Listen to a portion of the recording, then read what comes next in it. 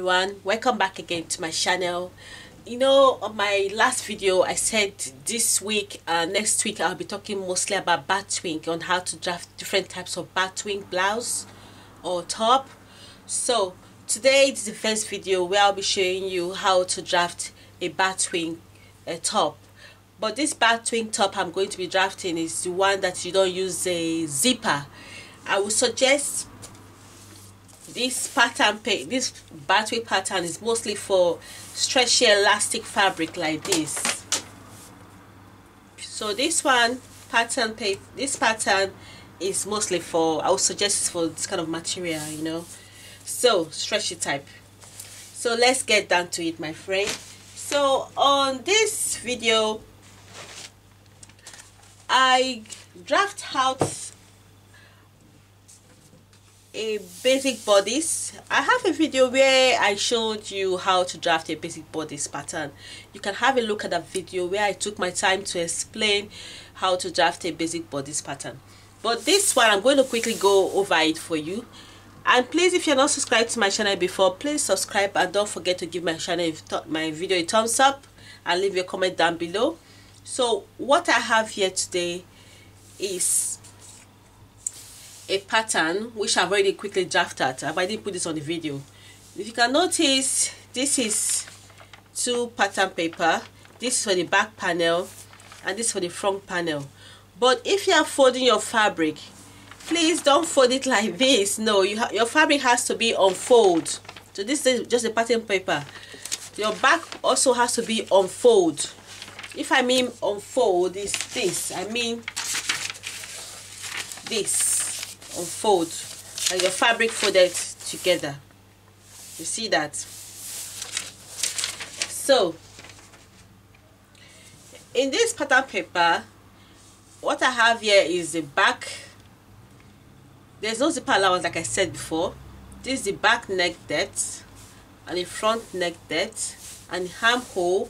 This is from the shoulder to the to the bust. There's no that bust here.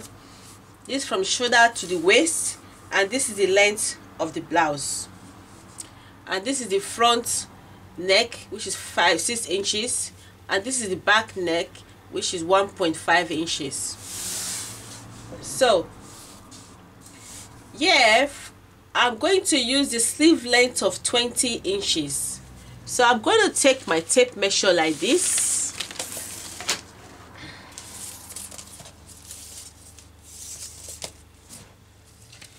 From here, so I'm going to measure at 20 inches. So yeah, my sleeve length is 20 inches. Oh, I'm struggling with my table is falling off. So from here to here is 20 inches, like so. So now I'm going to rule out a straight line from here, from my shoulder slope here to the 20 inches length, which is for my sleeve length. So I've ruled out my sleeve length from here to there. So at this point here, I'll put my wrist measurement. Here's my wrist measurement. What I have here is 7 inches. So that's 7 inches. You divide it by 2. What you have is 3.5. So here is 3.5. I'll go here like this. Put in 3.5 here. 3.5. So what I'm going to do here, I'm just going to rule it out from here to there. So that's my wrist. So the next thing I'm going to do here is, from my length of my blouse here, I'll just create a curve from here to my waist, from the length of my blouse to my waist. Then I'll just create a curve like so to meet this top. You see, to meet that my wrist measurement. So, but don't forget, your wrist measurement, you need to add ½ inch for allowances, for sewing allowance. So you just put a ½ inch.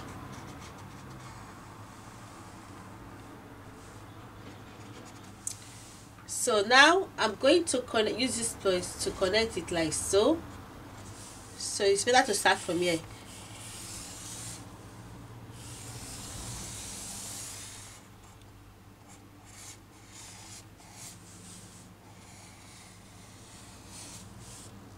You see? Alternatively, let me draw it out so you can see properly. Let me mark it out for you so you can see properly from here to this place.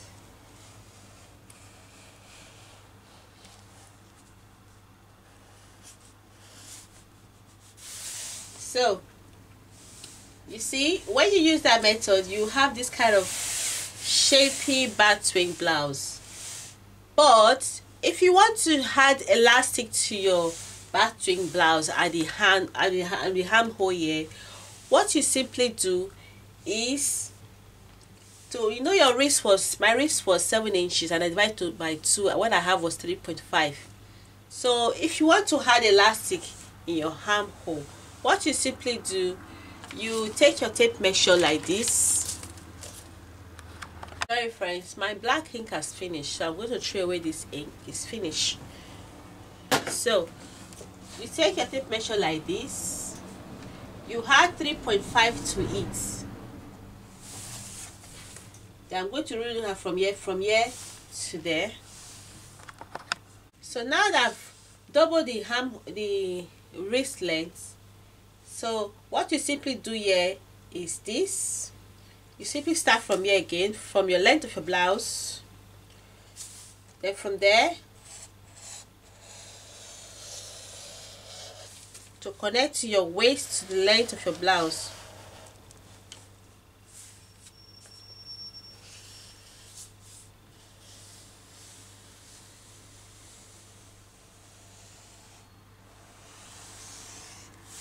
So you can see how big it is. So now at this point here, now you can now add elastic at this arm hole, at your wrist here, sorry, at your wrist, to make it look like a gathered, you know.